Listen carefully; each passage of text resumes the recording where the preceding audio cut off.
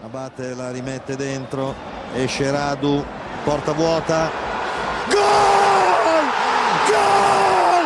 Abbiamo battuto il gatto nero, li abbiamo battuti tutti Alessio, grande Alessio, è bella la vita, lava quella zolla Alessio, lavala quella zolla Alessio, lavala!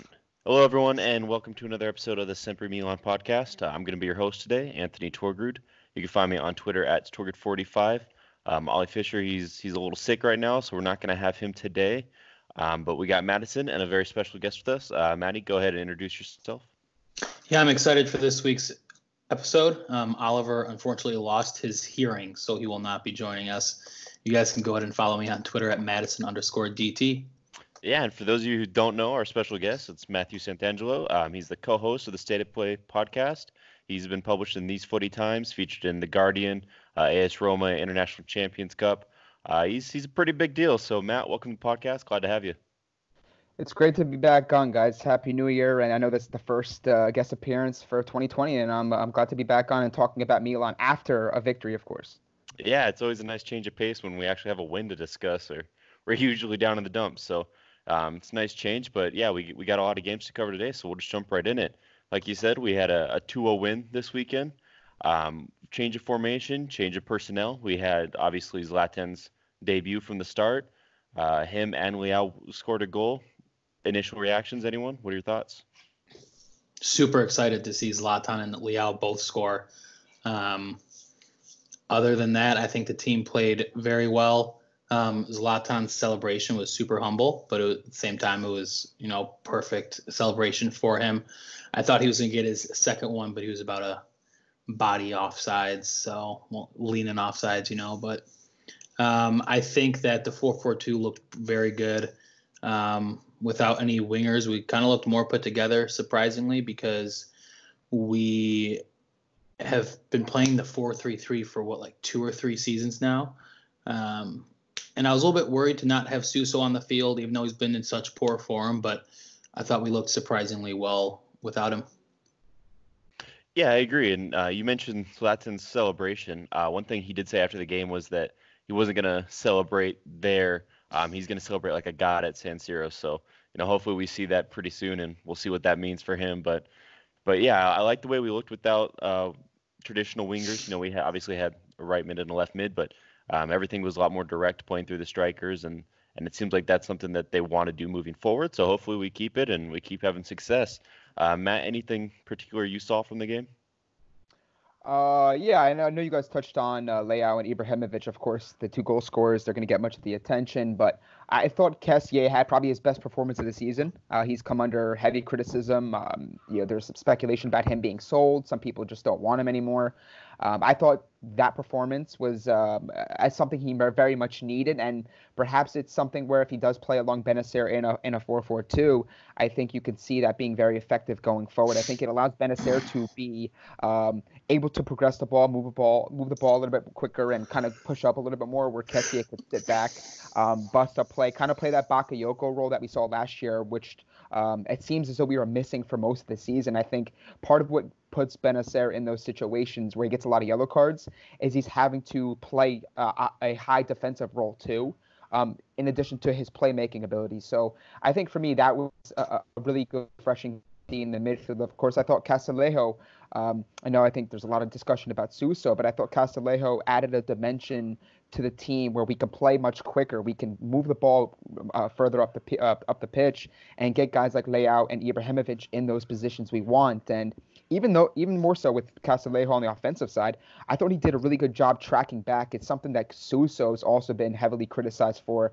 He just doesn't have that work rate, that speed to kind of go back and forth, where you saw with Castillejo, I think he had something like 4 or 5 tackles according to who scored. So he did a lot in the closing stages of the game too, and he really played a complete 90. And I think Castillejo won over a lot of people in that performance. But overall, I was very pleased. I thought Teo Hernandez was still good, and I think it was one of the better performances as a collective unit for Milan the entire season. Now, do you guys think that that's the change of formation, or Zlatan kind of helping lead the team and showing some leadership and discipline from a player on the field? What do you mean? Do you mean like that the position change was Zlatan's idea, or are you asking if that was a Pioli thing? No, not. Do you think that us playing better was a formation change, or do you think that Zlatan's leadership and like discipline towards the players? I personally think it's a combination of both. Obviously the formation worked well with how we wanted to play moving forward with whatever the game plan was. But I also think just having Zlatan's presence, everyone knows his personality, what he's going to bring to the table. And I think having a lot of young guys like we do are going to benefit from that, whether it be from the fear of Zlatan, piping up and chirping at them, or the desire to impress a player of his caliber, whatever it may be. I think his presence and charisma alone is enough to really brighten the spirits of everyone else. We saw in his official debut when he came in at around, I believe, the 65th minute mark last time out. Everyone looked pretty poor up to that. And then magically, everyone was faster. They were moving forward more, and they played to the final whistle, something that usually when we're not in a winning position, we turn off around like the 85th minute or so. And we played to the very end, both in that game and this game. So I do think Zlatan's presence is a big factor in formation. In our current form. But I do think also that the game plan from Pioli and the formation itself, it worked perfectly in this situation. And I think we might see that moving forward. I don't know. Do you guys think we're going to keep it? I think so.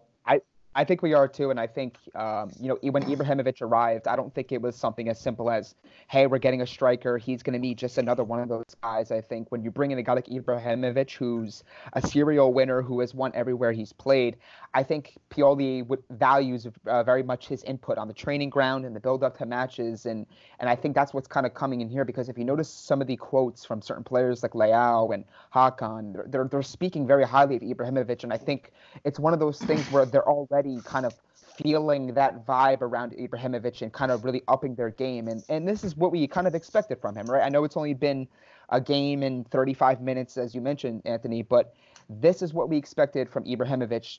The same thing what we saw in the first stint, where guys like Nocerino, Pato, Boateng, all these guys just kind of raising their game to Leabrahimovic and to match him. And I think that's really what you want to see. At this spell of the season, remember, we have a pretty light schedule coming up. So it seems as though if Milan are able to pick up momentum and go on one of their traditional winter runs that they've seen to go on, this would be the time to do it. And I think they're 9 or 10 from fourth. And look, I know the top three spots are kind of more or less kind of solidified, if you will, whatever the order may be. But I still think there's fourth position is still up. I think Atalanta, they're going to have a skid where they kind of maybe drop points, and it's going to be ultimately up to Milan to take advantage of that. So time will tell, but overall, I'm liking the way the team is reacting to Ibrahimovic and his presence. Yeah, I agree. And you mentioned this run of games moving forward. It obviously starts with Udinese, but the next three before we go into the derby they're really winnable games that we expected to win at the beginning of the season. This upcoming fixture on the weekend at Udinese is the reverse of week one, so we're at that halfway point. And just comparing where we were that initial week under Giampaolo and that formation, that mentality, as opposed to this most recent game, I think we're going to see a totally different approach going into the weekend. And I do expect us to go away with this run with all 9 points going into the derby and hopefully riding that momentum into it. I know that's high hopes given Inter's current form, but I don't think it's out of question. And even with Gigio injured? Yeah, so actually let's go back to that, because before the Udinese game, I'm getting a bit ahead of myself, we have a cup game against SPAL, and that's the one that Gigio's probably going to miss. But I to my knowledge, it's not a severe injury, right? Like, he's just going to miss this game, maybe the Udinese one at the weekend. But we just brought in a new backup keeper. So do we throw him in right away? Do we let Antonio Donnarumma take over? I'm a big fan of Begovic. I watched him at Chelsea. Obviously, he didn't play much there. Didn't watch him much at Bournemouth because I don't watch Bournemouth games. But I know he scored a goal for them, so that was impressive. But yeah, Begovic is awesome. Do we think he starts, though? That I'm not sure. But I think it's a good opportunity to put in some rotation players. Maybe give our new center back signing, I'm going to butcher his name, Simon Kahir. I don't know how to pronounce it. But yeah, maybe give him a chance. I don't know. What do you guys think? Does Begovic start? Has he been playing for Bournemouth? Is like he in game form? I don't know what in game form means for a goalie, but on and off, to my knowledge. I mean, like I said, I don't watch much of them, but He's made like 68 appearances, I think, something like that. Is our only other option Donnarumma's brother? I believe so, yeah. I'd start Bregovic. Honestly, I think in this game, are Milan home in this game? Yes. It escapes memory. If they're home, I wouldn't have an issue starting Antonio Donnarumma. I think defensively, Milan haven't been as bad. I know it sounds strange, but they've had spells where I think they can go on. Again, they can kind of put it together at this point in time, have a good defensive record. They've had that in the two previous winter spells, if you will. I wouldn't have an issue of putting in a guy like Antonio Donnarumma. I think, he had that great performance against Inter in a couple seasons ago, Coppa Italia. I think it was a clean sheet, if I'm correct. I think he maybe two appearances that year. I think it was overtime too. Yeah, it was the Trone winner, if I'm correct. So overall, I mean, I wouldn't have any issues with either. I think, again, Begovic, he's not like he's a young kid. He's seasoned. He's been around the block. I think he's has the experience where he can step in and he'll do a job for Milan, and hopefully Milan take care of business, because I think, again, at this point in time, they're heading in the right direction. I'm more interested to see, I guess, what the rest of the squad looks like. Does Pioli rest in certain players? Does he give, to your point, the new signings an actual start in this one? Does he maybe go with Piontek? I know people are talking about that. He may even start in that game, So time will tell, but I wouldn't have an issue going with either of the two keepers. You just want to make sure that Gigio is fresh and he's ready to kind of give you the rest of the season at full form. Yeah, I think that it's really likely that we see Piontek. For everything that Zlatan is, another thing that he is a 38-year-old. And to expect him to start a game on Saturday and start another game on Wednesday and then start another game next Saturday, it's unrealistic. And I do think we'd see either a combination of Leao Piontek or just go back to a 4-3-3 with Piontek up top for this game. I mean, we're playing SPAL. Obviously, they're 20th in the league right now. This is a cup match, but still, if there's any game that you could rest your star players, this would be the one. No disrespect to SPAL, but it's just positioning-wise, it makes the most sense that this would be the game you would take the lightest. So you also may see a 4-4-2 with if they kind of want to stick with this 4-4-2 formation. You may see a 4-4-2 with Piontek and Leao. I think Piontek and Leao, something I still want to see more of. I think we didn't really get much of it because Gianpaolo ditched it after one game to see two strikers up top. But I wouldn't be opposed to seeing a 4-4-2 with Piontek and Leao, because I think Leao he has that technical aspect where he can drift wide like he has done in previous games, cut in, and you can allow Piontek to maybe kind of be secluded to the box and clean up, which hopefully he has some opportunities. But I don't know if they're going to see a 4-3-3. Regardless, I do think we'll probably see Ibrahimovic get a rest because he played the full 90 too. So. Yeah, I definitely almost played 96 minutes, I think. Yeah, it was a lot. I definitely think that we're going to see the 4-4-2 only because we're not going to have a whole new starting 11. So a lot of the starting 11 are going to be our starters, and you want them to be as familiar with that formation as possible. So I think switching back to the 4-3-3 would just confuse them, and you want to keep the consistency going forward. Especially with Leao, if you want him to be a starter with Ibra up top, there's no point in playing a 4-3-3 and either benching him or putting him on the wing, just because then he's a young guy. You want him to play in one position and not, get confused and have different forms, I guess you could say. Yeah, I agree with that. One thing that Castillejo said in an interview this week was that players know their role regardless of the formation, that it doesn't matter as much. And I kind of understand where he's coming from, but I also disagree because, like you guys said, there's reasons behind the formations. Matt, you mentioned why Piontek would do better in a 4-4-2 with Leao, and I completely agree with you. I think the formation does make a big difference. And so you're right. If we're going to be using this 4-4-2 moving forward, then we should probably stick with it for the cup game, even midweek. But do you think we throw in youth players or anything like that? Maybe give Gabbia a chance. Brescianini in the midfield, Maldini maybe up top with Leao or Piontek. What do you guys think of that? I think they might come in later on in the game. I don't think that they'll start. Gabbia maybe from the start, only because I'm pretty sure he's been practicing with the first team. So instead of throwing in the new loan signing, have him start from the beginning, see how he does, and then sub. I would definitely love to see Maldini, and then I think that there's a midfielder who's been practicing with the first. Yeah, I'd like to see him as well. Sorry guys. I'm not used to leading the charge here. That's usually Ollie's deal. So I got to look at notes. He doesn't. He's got the game plan down. Sorry about that, but yeah, I agree. As far as let's see, we got Udinese this weekend. Yeah. I mean, we could go back into detail on that. Sorry, I'm all over the place right now. Yeah, I don't want to throw you off the notes, but I know. It's honestly, it's so much easier without notes. Notes, like, you feel like you have to follow them to a T. So, like, did I skip anything? And yeah, well, you know what? I'm turning the notes off right now. No notes. We're off. We're Make it unhinged. organic. Make it Yeah. natural. Screw you, Ollie's Exactly. notes or Ollie's notes. Yeah. For the Udinese game, I'm assuming we're going to see the 4-4-2, exactly what we saw with Samu up top. Samu on the wing. And, well, do you think we'll see Musacchio? I mean, I don't know what our game plan is with this new defensive signing. I mean, I think he's going to be a backup, but given the form that Musacchio's had over the last season and a half, like, I don't think it's unrealistic to think someone could overtake him in training in just a week.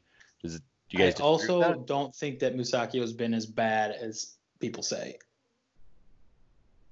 Remember last season we had one of the best defenses in like from like December to February, or like he has the skill.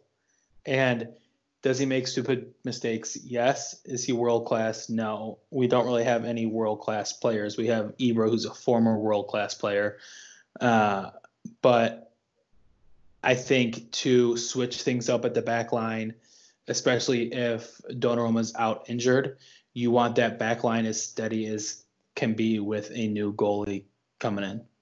I think it's a lot's going to do. I think we could see KR, however you want to pronounce his name. I think you could see him play midweek. I think that'll give us and Pioli kind of a good temperature, a good reading of how fit he is, how match ready he is, if you will. And I think that can be a good test for Pioli to see going forward how he tends to utilize him. I think Musacchio isn't safe. I think there's very few players in this squad that are safe and their job is secured. Obviously, we saw Suso, right? Was as safe as you could probably imagine for the past couple of years, and now all of a sudden it seems as though Castelleo may be taking his spot, right? There's a lot of rumors about Suso's exit, but I think the time to whether or not you want to consistently continue to go with Musacchio would be midweek. I think we could, again, to you guys, we touched on previously, see some debutants, kind of get a feeling of things because it's ball, you're at home. You got to assume that Milan are going to take care of business. And then I think that'll ultimately give Pioli a little bit of an idea of what he wants to do for the home game on Sunday, which is on at least on the East Coast, a 6:30 game, which I know we do really bad. It is. So I'm hoping, but I guess it remains to be seen. But I think ultimately Wednesday's 11 will drive the ship. Because as you get to the second half of the season, you really got to start to dig deep and utilize a lot of those players. And if you look at the players that Milan have, right now, Rodriguez is not going to be used. Barini's gone. You have a lot of these players that are either gone, not in the equation. So you have to start looking down to your bench. And I think you could even see a guy like Krunic midweek. So, it's going to be interesting to see. But I think Wednesday will be a good indication of where we expect, Pioli to go with his lineup on Sunday. Yeah, I agree with you on that. And we actually got a question kind of regarding Pioli's tactics moving forward here from, I'm going to butcher this name too, Nuraziz Octavian. I apologize, man, but, question from him. He said from the last match, I still see Pioli had a lack of tactical options while at a deadlock, and I think Milan need a versatile player to change the game plan in the middle of a game. Any idea for a versatile player that would be good for us? So basically what he's saying is he doesn't see when we're in a tough spot, middle of a match, what we could bring on the bench to change it up, change the game plan and move forward. Do you guys have anyone that you would like to see in mind come in? I think it's you. I mean, if we're talking currently, at least on the roster, I think this entire podcast we still haven't mentioned Bonaventura. I know he had a pretty difficult game, a couple of previous games, but I think he's that type of player where you can play him as a winger. He is creative. You can play him in a midfield 3. You can play him in a midfield 4, either centrally or as a left mid, assuming, of course, they don't want to go at Hakan, which he didn't really stand out, in my opinion, we saw on the weekend, although he was not too bad. But I think if you're talking internally, I think Jack seems to be that guy, and he has been that guy really since he arrived to Milan. But the market's an interesting thing because for years we've lacked that playmaker, that game changer off the bench, where you can expect the guy to come in for 20 minutes, pull the strings, have a great influence in the final third. We're hearing rumors of Politano. We're hearing, we heard Boga, who I think would be a great player for Milan as a winger if they're still looking in that direction. But it's really tough to say. I think ultimately Milan are going to try and move some pieces before they actually look to add. I think now that we got Rania, we have Borini, Rodriguez is probably on his way out. I think we'll start to see some things kind of heat up in the areas of that Milan desperately needed, of course, in the midfield and in the winger department. So far, I would probably say, as of right now, it's Jack would be that game changer. Yeah, well, one person we didn't mention in that thing was Paqueta. He seems to be almost out the door as well with PSG. This doesn't really mean anything, but you see it mentioned all the time in rumors. He followed PSG on Instagram. The only clubs he follows are Milan and now PSG. So, take that how you want. But we know that there's negotiations with Leonardo for him to leave. And if he does, so be it. But if not, I think he still has a spot in the squad. I don't know how he would do in a four-man midfield like we have it set up now.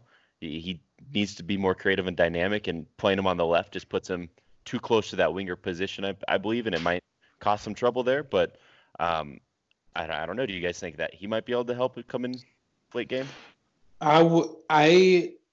From what we've seen of him, he's much better from the start than coming off and trying to catch up to the pace of the game.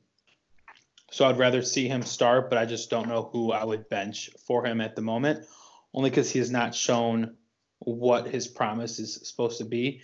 I would much rather Bonaventura start with Castillejo than Paqueta start.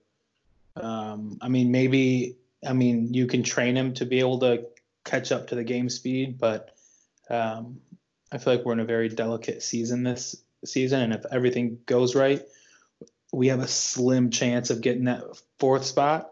And based on the last 10 years, it probably won't happen, but, never say never. Yeah, we are believers, so. We're believers. You're a believer. I think with Paqueta, I feel for the kid because I think he's been mishandled. The whole entire situation with him has been mishandled. You have, you had Gattuso and he did really well early on when he came in last January.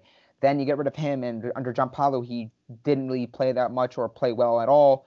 Then they have a formation change, and then he was kind of ousted. Now Pioli doesn't seem as a key man right now. So for you to put all that on a young player who's coming from Brazil to a vastly different league in Serie A and expecting him to be the finished product after you spend $35 million on him, I just think it's been one of those things where I wouldn't want to see him kind of be sold so early. I think it's got to be one of those things where you spend the money on a player of that caliber, of that quality, who had interest from Liverpool, PSG, all these big clubs, find a way to integrate the kid. You don't want to be that team that gets him, lets him go for peanuts, and then he's a star at PSG. Because I think he's got that upside, he's got that potential. We see it in quite a bit for Brazil. He's wearing the number 10 shirt. There's something there. There's quality that's not being tapped into, and I would love to see Pioli at least try to give the kid a shot. Maybe it's midweek. Again, I think it's a great test for him to kind of get a start from the very beginning. As you mentioned at Madison, that he tends to do better in those situations versus coming off the bench. But there's got to be a role for this kid because you can't spend $35 million on him, $35 million on Piontek, and just completely sell them less than a year later for less than what you paid for. That's just not good business for Milan, and it'll be something that kind of maybe deters other players of their age and abroad from coming, right? You can't expect to give up on a guy like Paqueta so soon and then want to quickly go to Gremio and say, hey, Everton, come with us. Well, look how you guys handled Paqueta, you know what I'm saying? So it's got to be one of those things where Milan has to create an environment where it's good for youth players to come in. Mm-hmm. Obviously, there's players 24, 25 that maybe does a little bit better, but if you're going to have an emphasis on a youth project, create an environment where they can succeed and they're going to get the quality minutes. Seeing it with Leao, I think there's a role for Paqueta to play the second half of the season.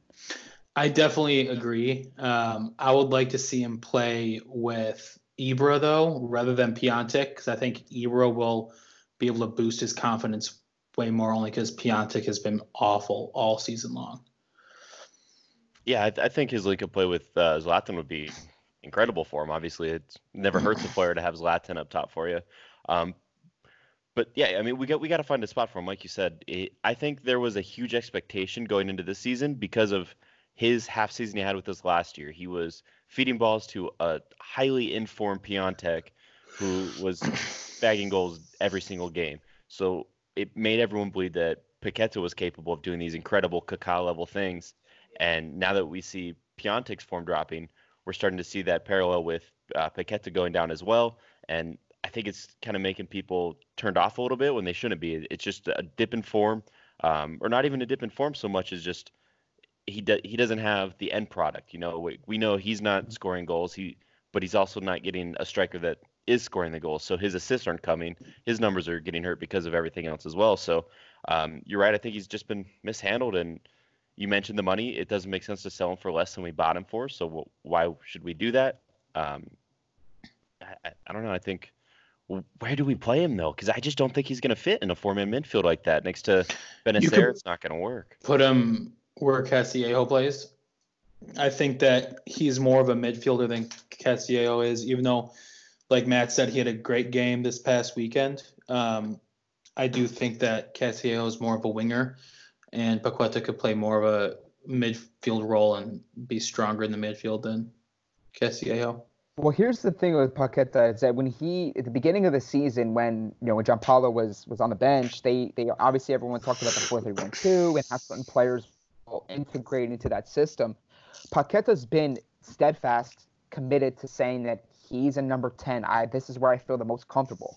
So with that in mind, I think if you do play a 4-4-2, as Madison alluded to, and you continue down this road, you can do something where, again, dare I say, something like a Christmas tree formation where you have a guy like Benacer who is accustomed to playing a little bit deeper. He can clean up. He can mop up. You have coverage in the back with four guys, but you also have that work rate with Castillejo where he does track back, unlike Suso, so you've got coverage there. Can you have a guy like Paqueta play more or less off Leao and Ibrahimovic and be sort of a number 10, if you will, in a 4-4-2? That's something I'd like to see, because if you're going to play Paqueta wide, I don't think it's going to work. If you're going to play him strictly as just a regular midfielder like a Jack type or like a Kessie type and ask him to do so much defensively, I think you have to play to his strengths, and his strengths are when he's in the final third. I think we're not really quite seeing that, and I don't think he's been given the opportunity to show what he's capable of, because all the jokes and all the memes being made about Paqueta being kind of like doing too much with the ball, kind of shielding the guy. He can do that, but you don't pay $35 million for a number 10 who plays in an attacking role for Brazil for him to do that. You want him in the final third. You want him making that final pass to Leao, making that final pass to Ibrahimovic in space where they can finish. So that's where we have to see Paqueta, and I think that's where you'll kind of get the best out of him, because I think he's got more in his game than we're seeing, and I think it's only being wasted by him playing out of position. Now, in that hypothetical Christmas tree that you mentioned, I like the idea of it, but do you think having him forward more leaves a gap in the midfield that Benacer would have to work double? I mean, do you think he'll be capable of doing that? I think he can, and I think there's also things in Paqueta's game. I don't know if you guys knew anything about him coming to Milan, but he had some pretty good defensive metrics at Flamengo. Again, I know it's a different league, but he was a guy that was among the best in the league at interceptions and winning the ball in the air. So he does a lot of those things. He's not just strictly like a Coutinho type where you're expecting him to just be a free kick guy, just dribble and all these sorts of things, and you get nothing in the midfield defensively. I think he's a player that we're still learning to see what type of player he is in a midfield 3, or a midfield 4, but the difficult thing here is that it doesn't help when you're constantly changing formations, you're constantly changing managers, you're rotating players in and out. He hasn't been getting that consistent run time that you'd expect of a young player in this project that is emphasizing youth to get. So if he's able to get those minutes, again, midweek against a team like SPAL, at home, maybe there is some comfort taken in the fact that he's playing off a guy like Ibrahimovic, as you mentioned, Anthony, where it seems as though everyone's gravitating to Ibrahimovic and raising the stakes and raising their game to his level. I think that would be a good little test to see what you have in Paqueta. But I think regardless, based off what I've seen in reports about the fee coming in from PSG, they're looking to offer 20 to 25, and they're not moving off that. You can't get a loss on a player that quickly after 1 year when you really haven't seen what type of player he is in a stable environment and in a consistent formation. You just can't do that. Yeah, I agree with you, and that's actually a good transition into what the next thing I was going to say, mentioning the sale is. We got a question from at the Milan fan. I'm not even going to try and pronounce your last name either. It's another tough one for me, but he said, "Why did the management sign Kjaer and Begovic? Doesn't this look like the cheap transfers from the previous decade that ruined and downgraded Milan after the 2011 season?" So yeah, I mean, going into transfer rumors, things like that. What do you guys think the game plan is with these new signings? Me personally, I think it leads into the rumored sale. I think that would explain why we're cutting wages, we're selling dead weight, and we're bringing in people on 6-month deals, low wage, that are just going to be here to basically take up a spot. In case we have a depth issue, an injury crisis, something like that. I think they're there to fill in that gap, and they're probably not going to get much playing time. If they do, then great. We could always sign them permanently, but I don't foresee that happening. And I think it's basically just to put a Band-Aid on the wound right now and see what happens moving forward with the sale. But do you guys think that that's what this is? Do you think it's a different strategy? Do you think this is a bad thing that's happening? I never thought about the two correlating together, only because I don't know what to think about the sale. I feel like every hour it's like, oh, it's happening. Oh, it's not, obviously the Louis Vuitton group is going to deny it for multiple reasons. But I think that we are trying to thin out the books because a lot of these players came during the Yonghong group. And honestly, they're on pretty high wages for just riding the bench. I think, isn't Borini on like 3.5 a year or something ridiculous? I think he's he on was like 2.5. Yeah. Yeah. Either like way, that. That's ridiculous. Which is a lot. Yeah. And so I think we're just cutting the dead weight and saving some money. So this summer, when we really try and go out and get some players, we have more room for wages. And it's not taken up all by players like Borini. Yeah, I mean, I also think there's. I'm sorry, you finish, Anthony. No, go ahead. I was just going to mention the wages again. I think on the same topic of the wages, I think what's also fascinating too is that you have essentially two players. I'm not going to talk about Lucas Bilia, who's obviously going to run out his contract. He's another one who's getting paid a ton of money. He's on his last 6 months and he's going to go for free. But I think it's also very fascinating to see how the next 6 months go for Bonaventura. Obviously, he's going to be out of contract in the summer. How they let his contract run out and they say, okay, we're just going to completely try and just kind of start fresh with maybe 6-7 guys that we want to start with. And the same thing with number 2 with Donnarumma, right? I think that's such a very key talking point because you have to consider that they're shedding so many wages that with the expectation that should they have this takeover or should they want to continue on with Donnarumma, they're going to have to increase his wages. There's no way, there's no shortcuts around that. If they want to keep Donnarumma and extend him dealing with Raiola, they're going to have to increase from 6 million. So what does that become? 7, 8? You have to accommodate that by getting rid of Pepe Reina, Borini, possibly Ricardo Rodriguez, Lucas Bilia, which say what you will about the additions, the transfer periods that Milan had recently. They've done a good job of letting go of the guys like Montalivo and Montari, Poli, all these guys who have had no business being on this team. So with all that in mind, getting back to the main question about Begovic and Kjaer, I think the interesting thing with that Milan fans have to kind of understand in this situation is that they want Milan to get winning players. They want Milan to be back to where they are, but they also are in a position where they understand that Milan can't splash money because what are you going to do? Splash 30, 40 million or on 2 players that for a manager like Pioli who may not be here in June? Like, think of everything when it comes to the entire situation of Milan. You're not going to splash the money when you spent 70 million on 2 players in January last year who could be gone now. You could take losses on them. Like Caldara, you're probably taking a loss on already now, assuming he comes to form at Atalanta and he's healthy and they pick up his option. So I think Milan fans, and generally speaking, with all the additions that they make in January, there's going to be some where you hope that they have, regardless of who the manager is, regardless of if there's a takeover, or regardless if Elliott keep hold of this thing, that you expect at least a few of them to have a role moving forward. But guys like Begovic, I'm not going to cry about a guy who's going to be here for 6 months and who's going to be just a backup for Donnarumma. Pepe Reina didn't play at much of anything the couple years he was with Milan. So for people to be like, this is an outrage. Why are they getting these guys? They're seeing out the rest of the season. They don't have Europa League. You have the Coppa Italia and the regular season. Like, people, I could understand the outrage over some additions and things that Boban and Maldini have and have not done. But shedding weight, getting players to fill your roster is not the top of my list of things to be crying about. The things I'm going to be crying about is if they overstretch their budget on players to try and make one last step at a Champions League spot. They don't make it. Now they're stuck with a depreciating asset. And I think that's kind of what crossed their mind with Politano is that, look, he's 25, 26. We're not going to help a direct rival free up some space to get a guy like Eriksson, Vidal, Giroud, or whoever they want to get, Ashley Young.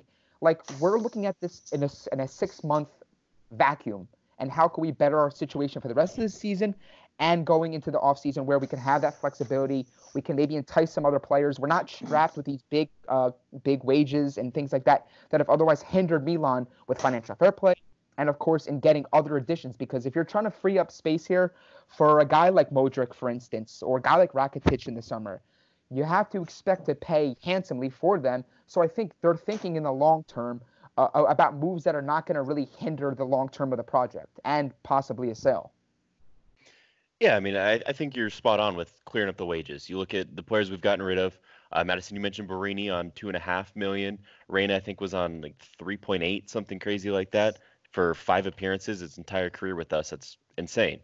Who else just left? Caldara, he was getting like 2.5, something like that. So between the 3 of them, we're looking at $8 million in wages cleared up, and then you bring in the 2 guys here that are on really low wages. So between the 2 of them and Zlatan, basically we cleared up $4.5 million maybe. So I mean, I think it's great business, like you said, for all those reasons. They're people that aren't going to have a huge role in the team that there's no reason to complain about. Begovic is not going to see much playing time at all. If anything, he's there to be a mentor for Donnarumma, which is basically what Reyna was there to do, and he could only get better because of it.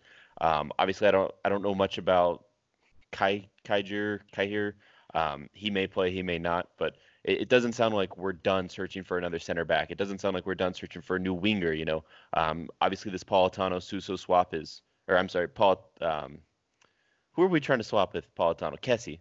I don't think that's going to happen. It looks like Politano is now going to Roma for Spinazzola, which actually, in my opinion, is a great deal for Inter. But that doesn't exclude us going for Under from Roma, swapping Suso with him, things like that. We're still going to make moves for players. So I don't think this is anything to worry about. Like you said, Matt, there's a lot of fans getting up in arms about it, and it really doesn't matter. There are a lot of rumors coming day in and day out. I mean, we had one on the site yesterday talking about Lingard. Obviously, he hasn't done much in 2019 at all, so that might not be the best. But that's another name that's coming up. We're seeing names every single day coming up.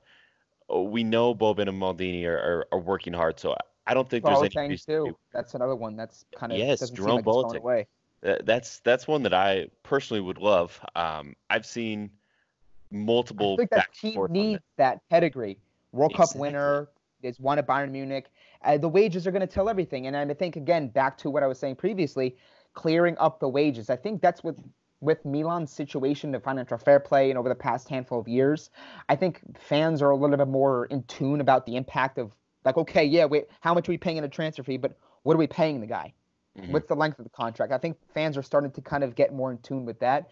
And I think ultimately what you see what they're doing January is that maybe they're freeing up something for a guy like Boateng on a 1 or 2 year deal with of wages that are reasonable. But because you could see in the summer they bought youth, and then all of a sudden they found that the youth can't shoulder all this pressure. So what do? They get Leabrahimovic, who's won everywhere. Now all of a sudden they're possibly thinking of a guy like Politano, 25, 26. They're thinking of maybe Boateng, who's experienced, who has won at Bayern Munich, who has won with Germany. So they're starting to change their tune, and they're trying to understand that we can't just strictly have kids go out there and play, guys. Let's see what happens, because you're not going to get your objectives. You're not going to be where you want to be. You need sort of a balance between veterans and youth in order to make this thing work, while also understanding the fact that you can't just break the bank on a guy like Boateng, because there is an injury record to take into consideration, and you don't want to strap yourself down with high wages on a player who's way past his prime. It's almost like Paul Singer is just playing a FIFA career mode and wants to have all this youth to develop, and But the thing is that so Elliot owns Lille and Milan. But if you've looked at the quotes, I think maybe you guys even posted, I think it was like a screenshot of it. The dynamic for which Elliot owns Milan and Lille are completely different. I think Lille is strictly a team that we're getting youth. We're treating it almost like as if it's a business. We're developing talent, and then we're going to sell them off. They did it with Pepe. They did it with a bunch of different players. They did it with Leao too.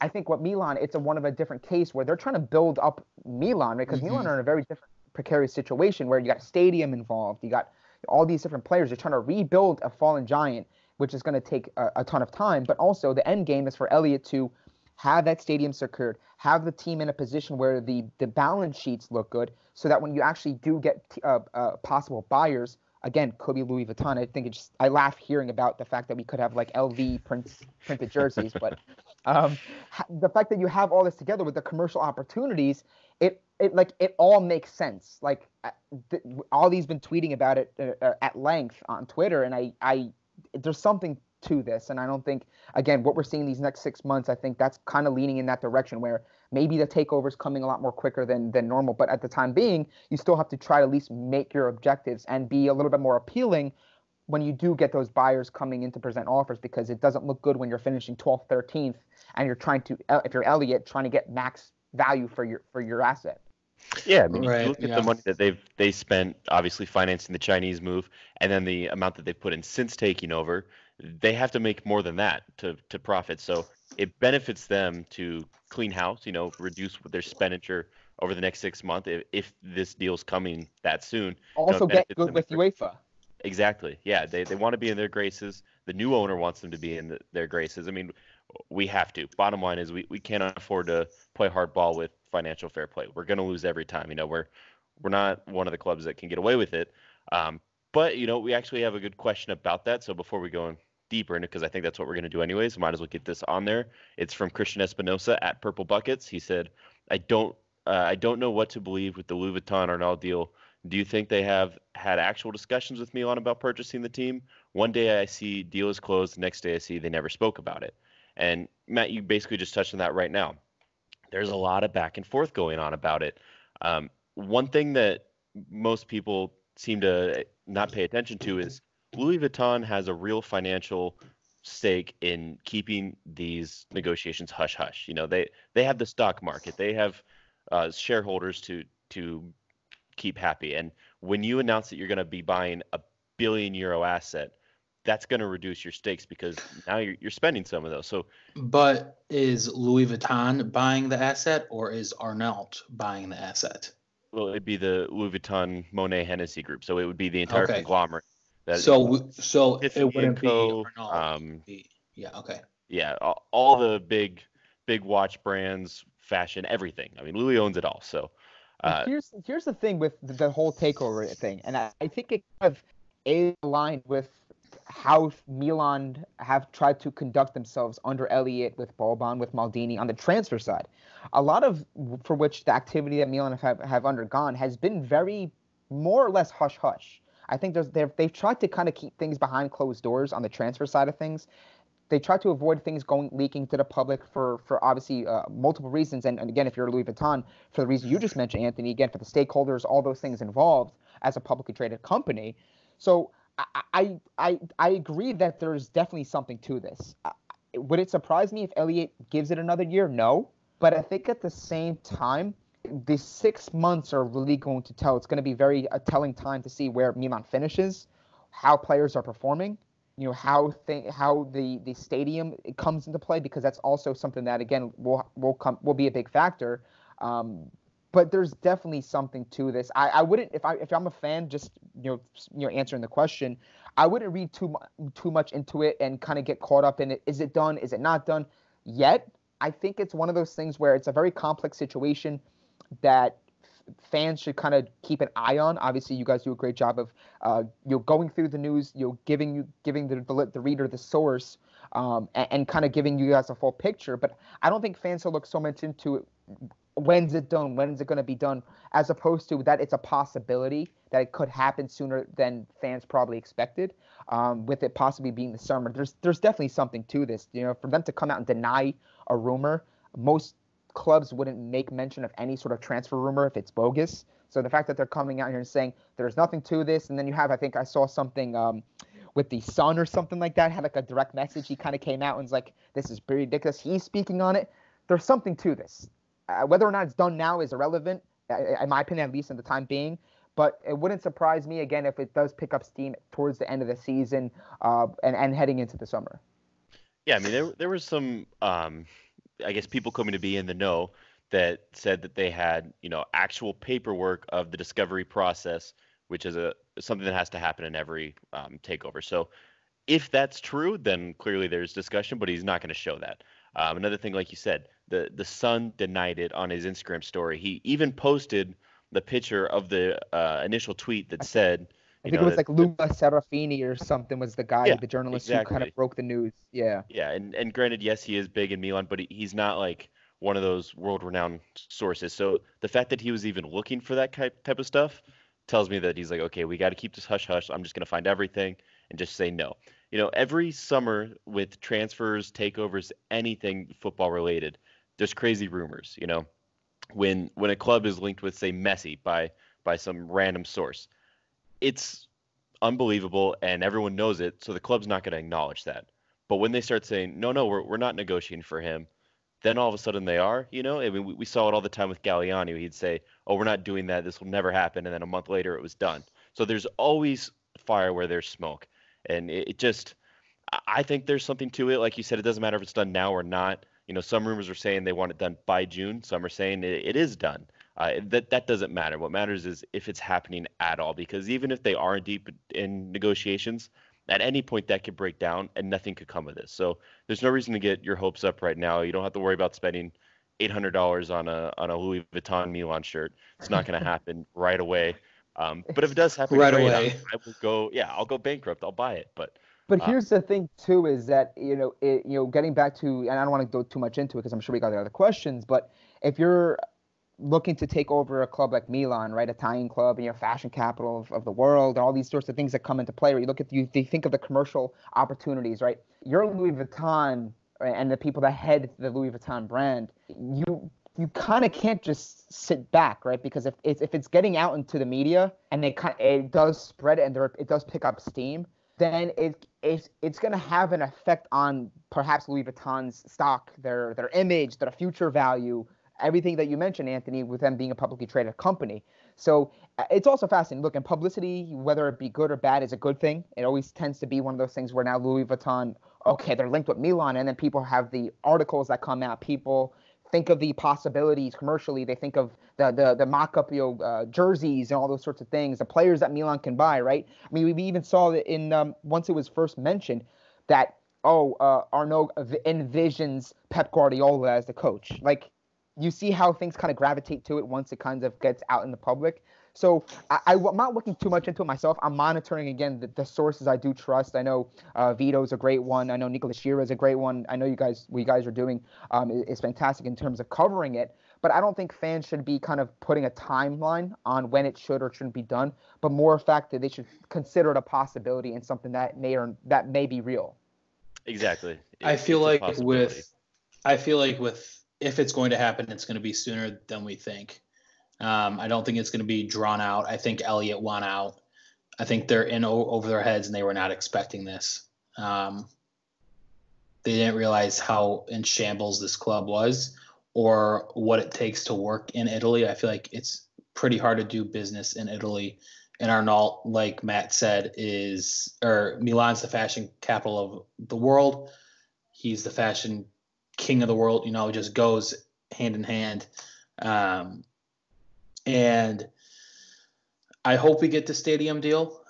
It sounds like if it doesn't happen, it's not going to go through, but I feel like Elliott won't let that happen. They're in their business to make money. And unfortunately in football, you don't get into football to make money. If you guys read Soccernomics, you learn that. But yeah, I mean, they're in over their head and they're drowning pretty quick. Matt, you're on mute. I'm sorry. Most of the top clubs, yeah, Soccernomics. I know you should touch on that. Most of the clubs are not profitable. But if you look at the actual revenues and the balance sheets for most of the top clubs, they're not profitable. They're there to. It's a more of a, it's like a trophy, right? If you're an owner and you're this billionaire, you want, it's like, oh, look at my team. We're winning trophies. We're at the top of the world, and that's one of those things where with Elliott, they have no business and they have no desire to be in football long term. They took over. They're kind of trying to get their asset back to where it is and should be, and then they're looking to flip it. The stadium comes into play. They're looking to, obviously, I think the Emirates deal could be kind of being finalized. I know that's being talked about too with the sponsorship. So they're trying to kind of, again, position themselves to sell this thing sooner rather than later. So with that in mind, the fact that there is links to Louis Vuitton, there's 100% something there. Now, whether or not it's going to happen, in June or whatever the case may be, that time will tell. But yeah, I think it's going to be fascinating to see. And it's, for better or for worse, Milan always seem to be kind of in news and in the media. So what better to have Louis Vuitton kind of fronting everything in the media and kind of leading the charge, right? The fact that there's could be possible, again, Louis Vuitton printed jerseys sold for $600. I'll probably buy them. So they'll be doing good there. But this is crazy, honestly. Just to build off that, you mentioned, going into football, it's like a trophy to say, look what I won. Look what my team's doing. It's for the billionaire's ego. Arnold is the second richest man in the world, and he's only behind Jeff Bezos by like $1.5 billion, which is still obviously an astronomical amount of money. But when you're buying $1 billion valued company, that automatically boosts your net worth there. And no billionaire is not egotistical. Obviously, I don't know the man, but he's clearly got an ego if he's the second richest in the world. The fact that he could buy this and become number one, that's got to be enticing to him, regardless of the footballing aspect. I mean, I know I would want that. Like, I want to go up a little bit too, So I fully get it. It may not happen, but there's a possibility. There's something definitely going on. But to get off topic, one last question before we wrap up here. This one comes from AC Scotia. He says, who is the worst center back you've seen in a Milan shirt? I'll let you guys start with that. Madison, you go first. I can't do this right on the spot. I got to think about it. That's why I put it to you guys. Worst center. This one's very tough. I mean, Yepes? Wasn't he a center back? No, it was Yepes. Yepes was good. He had his role. He was like a fourth, fifth center back. I'm gonna say fifth center back. Yeah, but he was a fourth, fifth. But he was at the tail end of his career. And he did a job. He had the match winner against Lecce, the comeback with Boateng, had I think 3 or 4 goals. Yeah. He had the match winner there. But I'm going to say Rodrigo Ely. That was gonna be mine. I noticed there's so many guys. If you gave me a fullback, like mentioned, it would probably be like Mesba, I would say, or Constance, or Tewo, maybe. But Manuelson. Evangioni, maybe. I don't know. Ooh, that's a good one. Yeah, because how many appearances did he have? Like 0.7. I mean, I don't think the guy even played a full 90 ever. It was a free transfer. That was just another mess. Yeah, that was. To go back to an earlier question we had, that was a transfer that had no direction, that was just kind of done to be done. I don't think that's what's going on now. But, yeah, as far as worst center backs, man, I mean, you basically named every single one. So, one of those. Honestly, you could probably make a case Caldara, right? You made $40 million, played 2 games, gone. Yeah, I saw in terms of business, you could make a case that it was the worst one. We haven't seen him play, so as far as we know, he could be bad. Never had an appearance with us outside of the Cup, I believe, correct? Or was it Europa League? Or maybe one of them. Yeah. I know he made 2 official appearances and neither were in the league, but I saw a tweet. It said Milan took 40 million euros, turned it into Bonucci, turned Bonucci into Higuain and Caldara. All 3 are now back at their original clubs, and Milan still doesn't have 40 million euros. So, that was a bummer to read, but it's funny and true. Any closing thoughts, guys? I think that about does it for us. No, I think look, Milan, they looked one of their better performances of the season, of course, on the weekend against Cagliari. They got to kind of pick up this momentum. Hopefully, they go on one of those signature runs of theirs where they look good defensively, they look sharp in the midfield, they start scoring goals, which has been a huge problem for Milan. Let's hope that Milan are in a position the next time I guess I'm on. if you guys do invite me back on, to be a little bit more hopeful about Milan's direction. I think at this point in time, Milan fans want to see Milan headed in a positive direction. They're tired of hearing, we're restarting, we're blowing the project up, we're overhauling the squad. They want to see progress with this project, and fans deserve it. The fans deserve the results. The fans deserve something to be happy about. They show up every game. They're supporting on Twitter. They're buying the jerseys. They're buying the Ibrahimovic. They're coming to Casa Milan to welcome all the players. It's time for the club to repay that trust and produce and give Milan fans something to be happy about and cheer about. I think that's a great way to wrap it up. So we'll end it on that. Madison, Hang on. Lineup for SPAL and prediction. Oh, yeah, I think 4-4-2. I think we'll see some youth players in there. Probably Gabbia over Musacchio maybe, and I think that'll kind of be the only big change. Maybe Krunic in there, Conti, and probably maybe? Conti and Piontek might get a nod, but and Antonio Donnarumma, because I just don't think Begovic is going to be match fit a day after signing. Prediction? And honestly, I think we're going to struggle a little bit until we bring on Ibra, and then we're going to crush them like 3-0. I'm gonna go 2-0 Milan. I think they'll win a game that's comfortable for the fans. Give the fans something to kind of ride into the weekend fixture against Udinese, who, although again they're not in the greatest position in the table, I think Udinese, they won 3-0 on the weekend against Sassuolo at home, so they do have some players that they're always that team at a 6:30 start that I always feel like we always play and we always struggle against.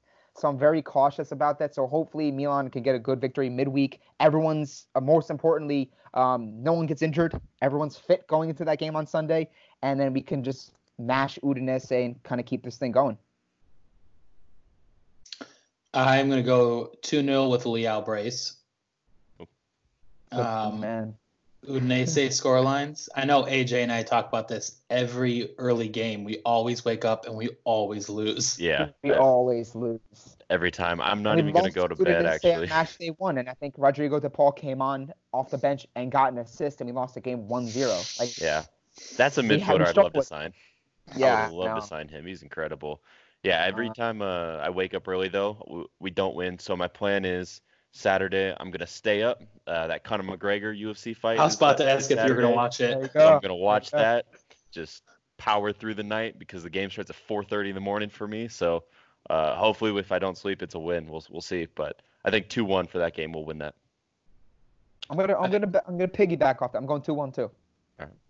Just because you're right most of the time, 2-1. There you go. This is the one we're going to lose. All right. Well, sounds good. Thank you so much, everyone, for joining us. It's been a blast. Matt, thanks again so much for joining us. Always a pleasure having you on the show. You can follow me on Twitter at Torgert45. Madison, sign yourself off. Then, Matt, go ahead after. Yeah, you guys can find me on Twitter at Madison_DT. And if you don't know, we are now doing a video podcast on YouTube, guys. So go check that out. And you guys can follow me on Twitter at Matt_Santangelo. Thank you guys for having me back on. Thank you guys who are listening, for supporting my work. I really much appreciate it. And if you guys have any questions for me personally, you guys can just send them to me on Twitter. I'll be more than happy to answer them regarding the market, regarding upcoming fixtures, certain players. And once again, thanks to you guys for having me on. Perfect. Thanks so much for listening, everyone. Enjoy yourself. Have a good night. Patrick, mettila in mezzo Patrick, palla nostra, Suso, tira Alessio, Suso, tira, perché non tiriamo? Ma perché non tiriamo? Gol! Alessio Romagnoli, gol! Alessio Romagnoli! Alessio! Il gol del capitano ancora all'ultimo, come Gilardino, detto ieri in conferenza.